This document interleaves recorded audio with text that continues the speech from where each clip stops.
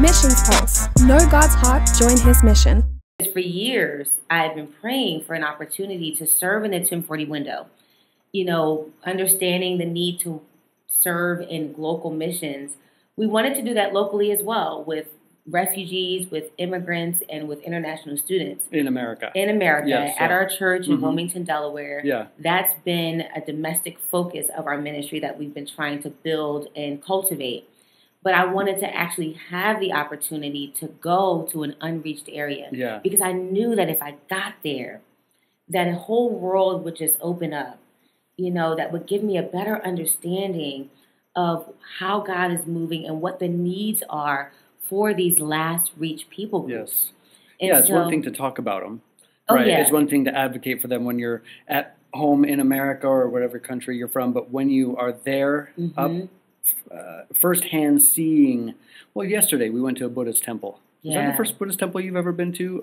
The very first, here in Chiang Mai, Thailand. And I mean, tell me a little bit about your experience. This is, again, going back to your first initial touch point, face-to-face with the unreached, which is going to, like, transform the future of She Saves a Nation, your church and missions overseas, 1040 window. What was that like for you yesterday? Wow. I'm honestly still processing that. Yeah. And I know that upon, you know, just even before we walked in, I sensed a tremendously heavy feeling of spiritual oppression and warfare and bondage. And I think that that's one thing that's been consistent, and we were having discussions about how the Buddhist faith is so rooted in humanization.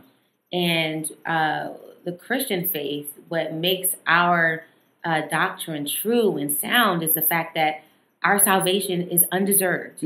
Our salvation is unearned. And so only through the perfect shed blood of Jesus Christ, the regeneration, you know, of His Holy Spirit, and our spirit being the indwelling presence of the Holy Spirit in our lives, is what makes us acceptable to Him. He just accepts us because He loves us. I mean, well, we were talking about humanism, right? As kind of the base level of Buddhism. We walk into the temple, chanting. There's all these elder monks in the very front. This is just yesterday.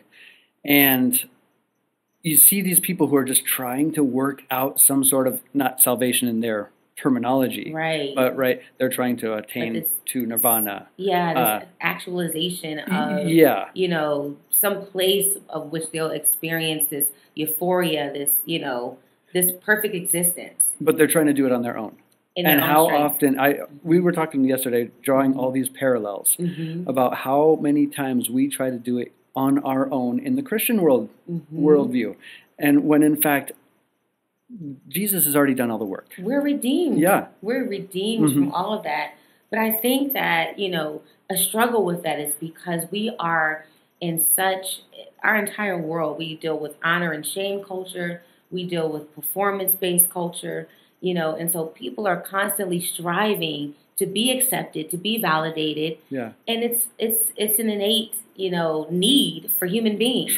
Regardless of where geographical location, culture, right? But the supernatural theology of all this is that God is so perfect in who He is that He pursues us by His love, and then we can love Him because He first loved us. And all we bring to the table is faith. You know what I mean? And just accepting His sacrifice and believing that He died and that He rose again for our justification. And that alone makes us a child of God. You know, and so my heart was grieved. I was really vexed yesterday, you know, just seeing people that had such a reverence for something that was non-existent.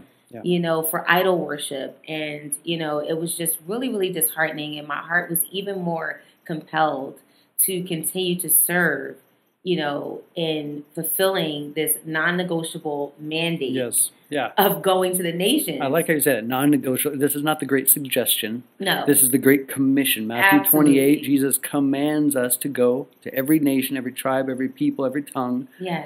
And make disciples of all nations. Missions Pulse. Know God's heart, join His mission. This podcast is powered by Within Reach Global. Subscribe, watch, and listen on YouTube today. Visit missionspulse.com.